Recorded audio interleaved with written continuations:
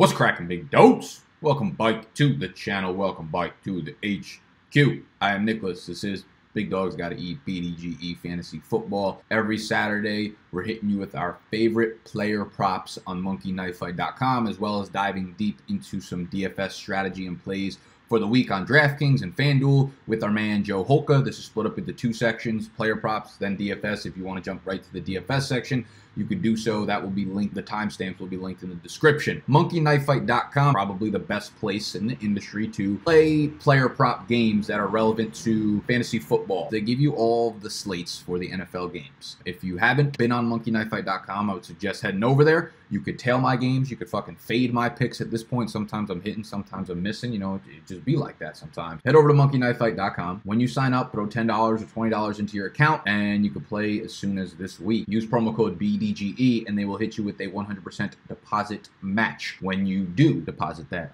moolah.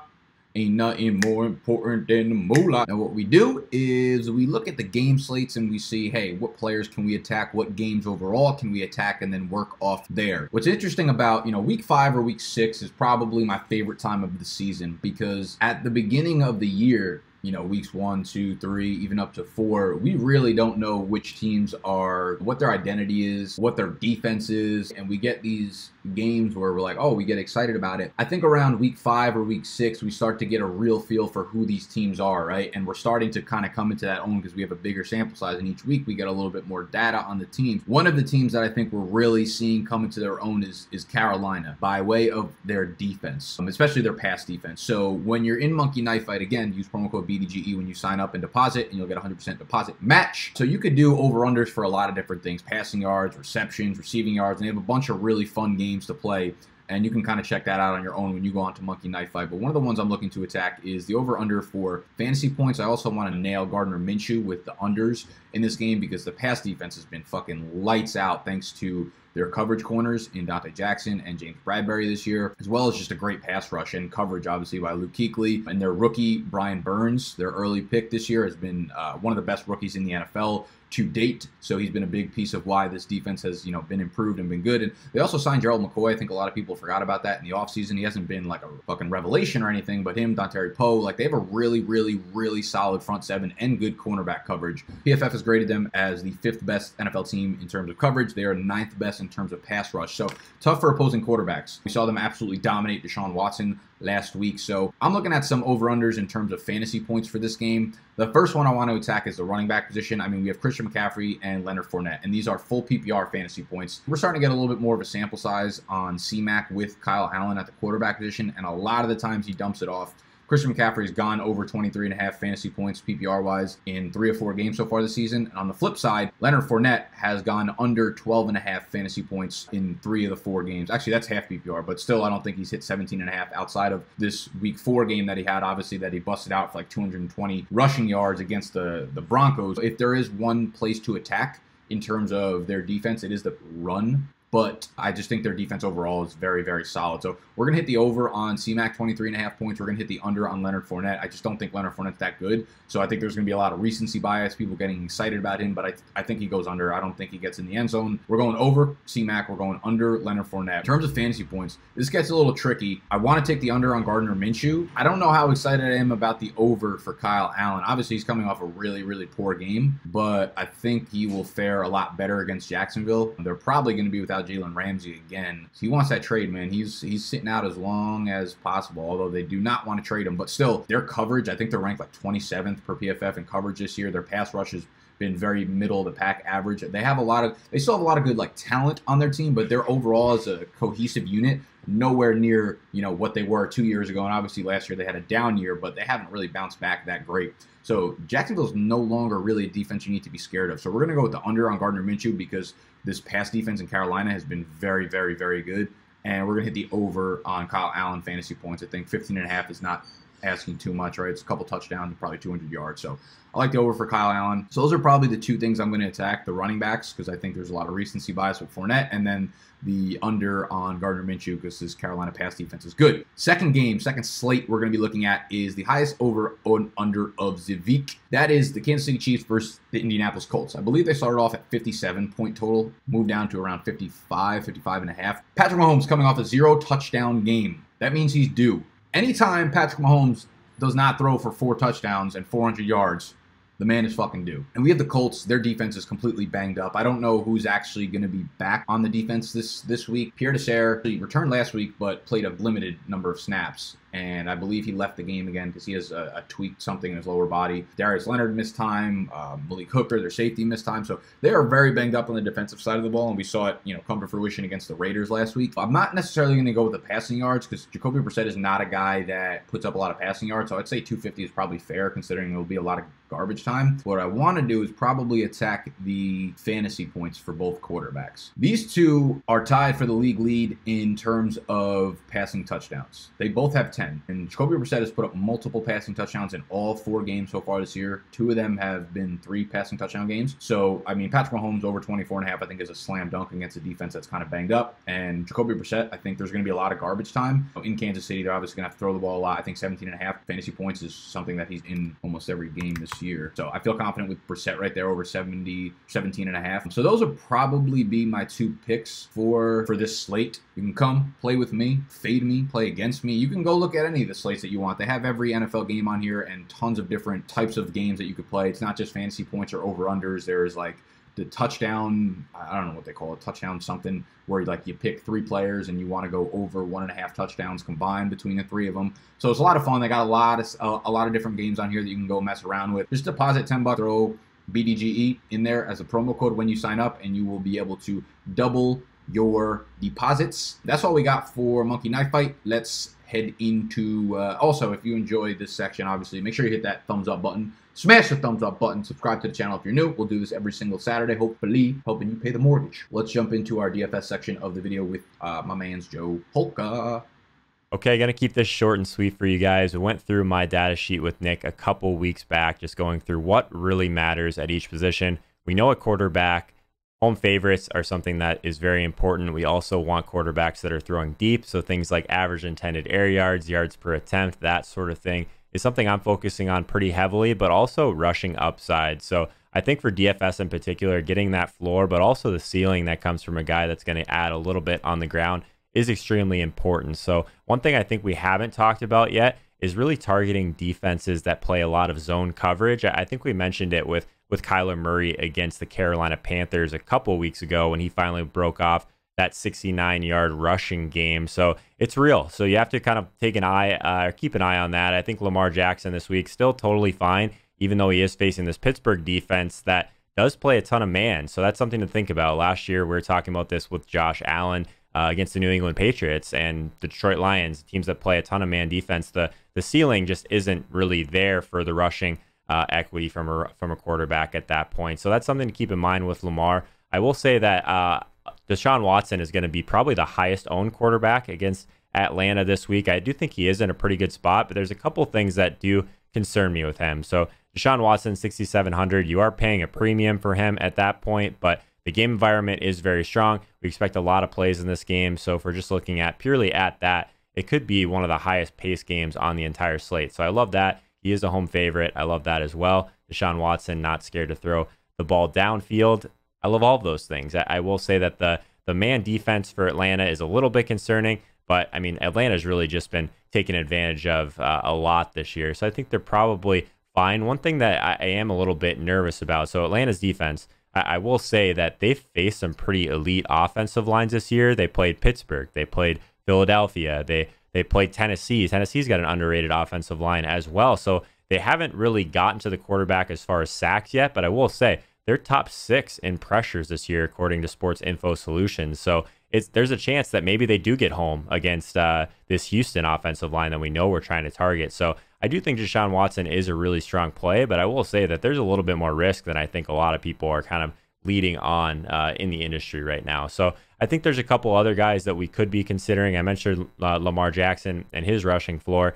I think Kyler Murray in this Cincinnati and Arizona game is pretty interesting as well. Like, we're talking about game flow, we're talking about pace, that sort of thing. Like, we're almost always going to be kind of drawn towards these Cardinals games all season. The one thing that I don't really love about Kyler Murray is he's not really throwing the ball downfield, but it is a team, Cincinnati's a team that does play a decent amount of zone coverage. So we could see a little bit more on the ground from Kyler. I do like that quite a bit. We'll talk about David Johnson in a bit, but I think Kyler could be a nice contrarian play this week. I think that there will be some people that kind of want to go back to Jameis Winston against New Orleans. I guess have some serious pace concerns from that perspective. So one guy that I am actually considering from a cash game perspective that I don't think is terrible is Chase Daniel. So 4,800. We talked about this a couple of weeks back, I think, when we were paying all the way down for Kyle Allen at 4K. 4,800 just allows you to do a lot with your roster. So I don't think that he's an elite option by any means, but we are going to need some salary this week, I think, to try and get up to some of these running backs that we'll talk about. I think Dak's in a pretty good spot. Green Bay has just been limiting plays on the other side a lot, pretty much the entire season. So it might be a Zeke game, which we'll talk about soon, but I don't love the quarterback options as much as most people this week. I think going back to Lamar is totally fine, but tough matchup against Pittsburgh. Deshaun Watson, he could easily shred this Atlanta defense like a lot of people have this year. I'm just worried a little bit that the teams that have been shredding Atlanta have a really strong offensive line, which Houston does not. So it's an interesting week at quarterback. Definitely circle back. I'm going to look at this a lot more. Circle back to my stream on Sunday mornings, 11:30 Eastern time. I go live, twitch.tv/Joe Holka. Hopefully at that point, I'll have a favorite quarterback. But I really think that Deshaun Watson, you could make an argument probably for the other side of that game with Matt Ryan as well. But as of now, I think I'm leaning towards just taking the Lamar Jackson floor. But I'll see you guys definitely on Sunday. We'll talk a little more about that. Let's move over to running back now. So as you guys know, I pay up for running back. Like, Christian McCaffrey is someone that I play each and every week in pretty much all of my contests, basically. So 37 touches last week. I did play Leonard Fournette last week as well. I do have them for the two most projected touches this week. So you can certainly make an argument. At that point, Zeke, Cook, Kamara, like those guys, they're still going to see great volume. So I think the big decision point this week is if you do play McCaffrey, what do you do after that with guys like Ezekiel Elliott, guys like Dalvin Cook, and guys like Alvin Kamara? So Alvin Kamara, this Tampa Bay defense has played really well against the run this year. But, I mean, I still think that most of his equity comes through the air anyway. So I don't love the plays in that game. So that's kind of a knock on Kamara, especially at 8,600. Someone like Michael Thomas is a lot cheaper since the Drew Brees injury, but Kamara's price hasn't really moved a whole lot. So keep that in mind. Ezekiel Elliott, I'm a little bit kind of annoyed that people just want to jump off of Ezekiel Elliott just because he hasn't been as involved in the passing game. Last week, you saw 7 targets. So, I mean, maybe they're scaling him back in slowly. They're trying to protect this asset that they just gave all this money to. So, yeah, 18 touches on the ground last week, fine. But 7 targets again. I mean, I think Zeke is in an amazing spot this week. I think that he's someone that we could go to, especially against this Giants team that I think especially against this Green Bay team that has struggled to defend the run a bit. So Zeke squarely in play for me. Fournette, 6,400. I just think he's still underpriced. This Carolina defense, I do think, is underrated. So I think from just a pure touch perspective, Fournette certainly makes some sense. He's someone that has been active in the passing game, wasn't actually that active in it last week. He did have 29 carries, only 3 targets, but the weeks before that, 8 targets, 6 targets the week before that too. So we talked about that with Nick last week. I definitely think you can go back to Fournette again. So past that, Dalvin Cook, I do think that he's the guy against the Giants that makes a ton of sense. And when I'm talking about this Giants team, I think they've probably ran pretty good since the Eli Manning quarterback change. But this could be the week where they kind of come back down to earth. And we know that Minnesota wants to lean on the run, despite all of this news with Thielen and Diggs and the media. Like, who knows if they're actually going to try and get those guys more involved. So I certainly think that Dalvin Cook is right there at 8,400. Christian McCaffrey, I mentioned him before. I will say that Jacksonville has done a really good job at defending running backs this year. They did hold kind of a lot of guys back earlier in the season. So I think that that's one that we need to be thinking about. Offensive plays do look pretty good in the Cincinnati game. Joe Mixon, someone I probably need to see it from first, but targeting Arizona, still think that he's totally fine. If we want to kind of go down the salary spectrum a little bit, I do think David Montgomery at 5,200 makes some sense. So he's one of those guys that's probably just underpriced relative to that volume. I don't love this game in Oakland, but 20 touches for 5,200, certainly have to consider him. We'll have to keep an eye on someone like Jalen Samuels if Connor doesn't play, but we're kind of keeping an eye on that. He's questionable at the time of this recording. So those are the guys that I'm kind of looking at the lower end of the salary spectrum this week at running back. But let's move over to wide receiver. So wide receiver, really focused on weighted opportunity rating. This is basically an air yards and target share metric that I really value for DFS in particular. So Keenan Allen, Michael Thomas at the top. I think Michael Thomas at 6,600 is really interesting in DFS this week. I think the price has probably gone a little bit too far on him, just with the Bridgewater offense. Like, he was never a guy that was seeing deep targets anyway. He just had this really high catch rate. So I think that even though Bridgewater isn't going to push the ball downfield, I think the volume is still totally safe for Michael Thomas. So I'm interested in them as a home favorite. So I think moving down a little bit, DeAndre Hopkins, I mentioned if you're a believer in Deshaun Watson this week, it would make sense to get back on DeAndre Hopkins, someone that didn't really perform super well as far as a fantasy perspective last week, but he is still getting those targets. So I think that he's still a guy that you'll want to go back to. I think wide receiver is a really interesting one kind of at the lower end this week. So someone like Auden Tate, he's at 3,500. Keyshawn Johnson, another guy that's at 3,500, that kind of is going to see an elevated role because of some injuries, but also this just Arizona and Cincinnati games, just going to see so many plays that I think both of those guys are decent, cheap options. Again, if you're a believer in Deshaun Watson against this Atlanta defense, Will Fuller, I think will carry a lot more ownership this week than he has, but he's a pretty solid play at 4,500 based on his weighted opportunity rating. I think that he's totally fine. He's someone that, again, let's just hope that Atlanta doesn't get to the Houston offensive line too bad. But from a projection standpoint, I think that he's still a really good play. That's kind of where I'm at on the kind of the cheaper side of things. I think some other guys that will definitely draw some ownership. I think people will go back to the Mike Evans well this week. He's 7,100. I think that he's someone that has kind of a larger range of outcomes than someone like Chris Godwin. Just Godwin's being used in a spot that I think that you can definitely attack this New Orleans defense. But I'll say, I still think that you can attack New Orleans deep as well. I'm not really scared of Marshawn Lattimore. So Evans at 7,100, I think will still be someone we can go back to. It's a really kind of interesting spot. A couple other guys at the lower end of the spectrum that I didn't mention. Curtis Samuel at 4,500 against this Jacksonville team. I'm not scared of Ramsey, even if he doesn't end up playing in this game. I think that Samuel is still one of those guys that is super safe, and his price hasn't really moved a whole lot. So he's someone that's almost always popping in these air yards metrics. So I really like him, especially at that price.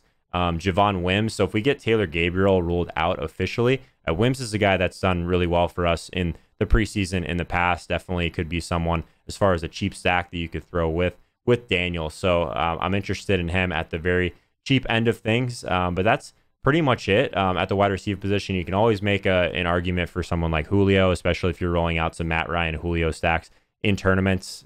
Keenan Allen, 7,300. Keenan Allen's a great play seemingly every week. We still don't know what's going to happen with the split between Melvin Gordon and Austin Eckler, but I think both of those guys are totally fine. Alshon Jeffrey will be back this week. I think he's someone that you could get at really low ownership with Wentz. I think a good amount of people will be going Wentz Ertz this week. So interesting leverage play for Alshon, I think. All right, so let's move over to tight ends now. I don't want to have this video be too long for you guys. We'll probably get back to our normal schedule next week. But so I do think that let's get the Tyler Eifert thing out of the way right away. So tight ends against Arizona. People have been talking about it all week. I will say I'm a little bit nervous by the actual routes that he's been running. His yards per route run very low. So I'm not sure the upside is great here, but if you're playing cash games, Tyler Eifert at 3,300 does allow a lot of kind of flexibility with the rest of your team. He is a home favorite. Again, ton of pass attempts in this game. Team total is something that we really value at tight end, so this is a decent team total as well. So I think he's totally fine. I think that he's very similar to the Will Dissly play last week. The difference is that I think Cincinnati's still going to throw if they do get ahead on Arizona. At the top end, Zach Ertz is the guy that I'm kind of zoned in on right now, that massive total against the Jets, and we're projecting them for a ton of plays. So at 6K, he's expensive, but I think if we're just looking at routes run, he's clearly one of the elite options on this slate for sure. Darren Waller, someone that I think has probably a little bit more upside, but it is a tough matchup against Chicago. It hasn't mattered much for Waller this year. He's someone that kind of battled through that against Minnesota for a massive game. you can project him for just so much volume at this point. I do think he's a really good athlete. Darren Waller, no issues with him at 5K as well. As far as a couple other guys that might draw some ownership this week, I do think that Jimmy Graham at 4,300 is at least somewhat interesting with this kind of depleted wide receiver core without Devontae Adams. It's possible that we could see Jimmy Graham get in the end zone.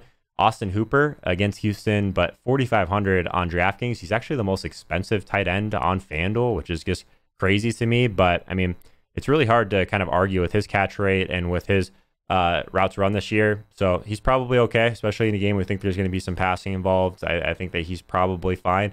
Still think I prefer getting to Ertz, Ingram, and that tier. So it's a slate where we don't have George Kittle. We don't have Travis Kelce. So it is a little bit different as far as the options that we have available. But Waller, Ertz, we still have some firepower here at tight end this week. So let's move over and talk about defense quickly. I'm just going to go back to the full screen here. So at defense, what we want is pass attempts and we want pressure, right? So I think that honestly, if you really wanted to pay down for defense this week and go with the Cincinnati or the Arizona defenses, I think those are totally fine. I think if there is a defense that really stood out to me at the cheap end, I think we can go back to Carolina at 2,600, a team that's pressuring a ton. Sure, Minshew's been pretty decent. At Jacksonville is still an issue where I think that we can still go there. So 2,600, again, they're a favorite. Pittsburgh against Baltimore, I mentioned how I at least have a little bit of concerns that Lamar is going to see a ton of man coverage. Just the scheme for Pittsburgh shapes up well. Lamar will make mistakes and take sacks. So 2,100, if you want to pay all the way down, I could see Pittsburgh gaining a little bit of traction. And it's hard to just go through this and not talk about the New England Patriots. 4,300, they're really expensive. But, I mean, one of the best, if not the best, defense that we've seen from the Patriots in quite some time. So I think that they're totally fine against this Washington team that's just not good. So I'm interested in going back to that.